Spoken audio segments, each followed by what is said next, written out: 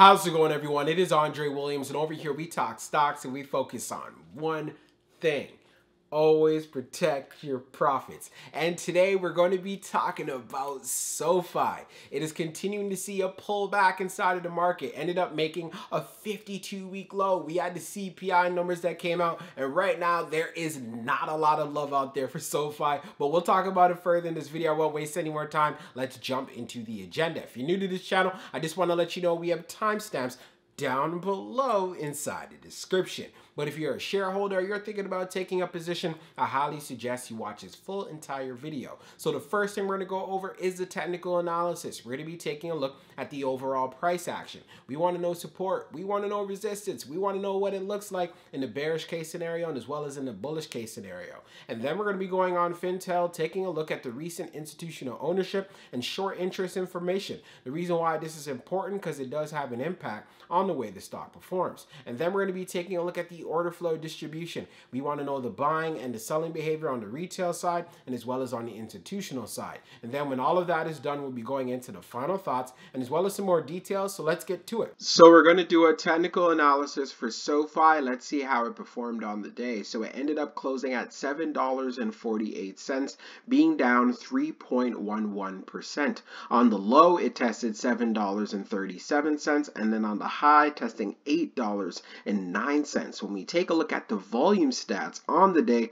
you can see we traded at 58.29 million shares, and the average volume over 10 trading days is at 50.14 million shares. So we had above average volume on the day, but you can see we dealt with a good amount of selling pressure. Now, when we take a look at our chart, which is a daily chart, you can see from the RSI down below, it is at 33.27. And then when we take a look at our moving averages here on the chart, we are below the 200-day, the 100-day, the 50-day, and as well as the 21-day EMA. So we are trading below all of our major moving averages, and it's clear to see that SOFI is in a bear market. We also seen a 52-week low at 737, and since there has been no floor whatsoever, that's why this pullback could continue, where we could possibly test in the $6 range. I talked about that in the previous video. So where you want to see some price action, where you want to see some strength for SOFI, is being able to get above the high of the day at $8.09, and then most preferably being able to give us a move to around $8.74. If it's able to get to this level, that's where I'm going to be looking for that test to the 21-day EMA right at $9, and then seeing what we would do from there. I do see that bulls would want to step in, but it'd be a good amount of profit taking, and that's why volume would be very crucial. But for the meantime, as far as this week progresses, if we continue to pull back, don't be shocked if you see SOFI in the $6 range. And there might be a potential chance where $7 might be the floor for SOFI. But again, we can't confirm that as of yet. But for anyone that's looking at this play as a long-term investor, I would definitely be giving it some heavy consideration with doing your homework and your due diligence. Now let's move on to the short interest information. So we're going to take a look at the recent institutional ownership and short interest information for SOFI. So green rows indicate new positions and red rows indicate closed positions.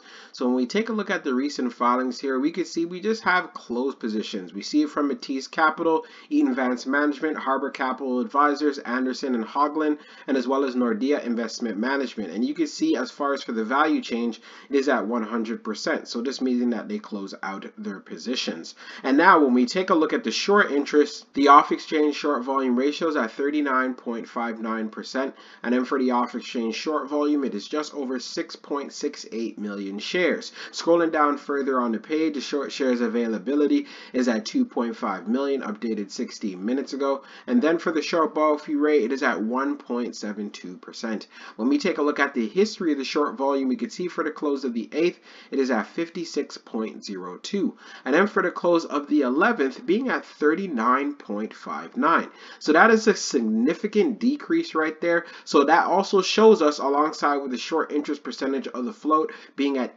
18.01%. SOFI does have short squeeze potential. Now let's move on to the order flow distribution. Now let's take a look at the order flow distribution for SOFI. So we see on the inflow, it's at 73.03, and then on the outflow, it's at 81.58. So we had an outflow day, and do know these numbers are in the millions. Taking a look at the breakdown, on the large, it was 0. On the medium, it was 46.64, and then on the small, it was 26.39.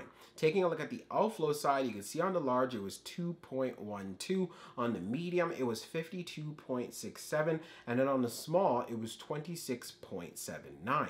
Taking a look at the large scale orders in the last 5 days, you can see for today, April the 12th, we had an outflow of negative 2.12 million, and then on the 11th had a negative outflow of 1.36 million. Analyzing the numbers even further for the small scale orders that tends to represent the retail side, we had more selling than we had buying, but keep in mind it was still fairly close. And then when we take a look at what happened on the medium, we had more selling than we had buying. And then when we take a look at the large, which represents whales, institutions, and funds, we had more selling than we had buying. And then when we take a look at the turnover ratio, it was at 7.06%.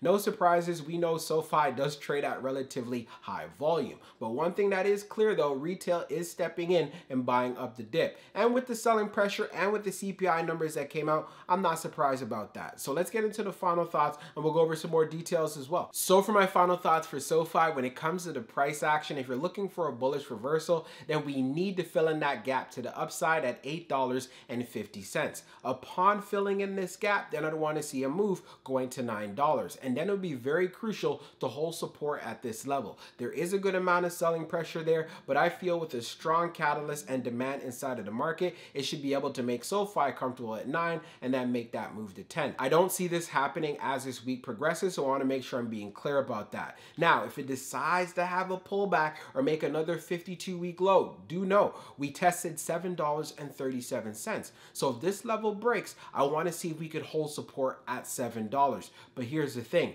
there's no proven support areas whatsoever. So if we end up breaking through $7, that's when we'll get to the $6 range. And that's where I'm easily, it's not even a hard decision for me, I'm going to be looking to buy up some more shares of SOFI. I feel like that would be a great opportunity. But nonetheless, even in the $7 range, that is not too bad either. It wasn't too long ago that we had insiders that were buying up shares when it was trading in the $9 range and even in the $8 range. So if you are buying in right now, at least you know, as far as insiders are concerned, they see upside in the play. For you to have high conviction, you're going to need to do your homework and do your due diligence, not just go out there and buy the stock blindly. And why I emphasize this, if we take a look at how the price action has been flowing, you can see there's no floor whatsoever. So it can go down even lower, and you want to make sure you're confident enough to buy the dip. Also, when we went on Fintel, taking a look at the recent institutional ownership, we could clearly see that institutions have been selling out of their positions,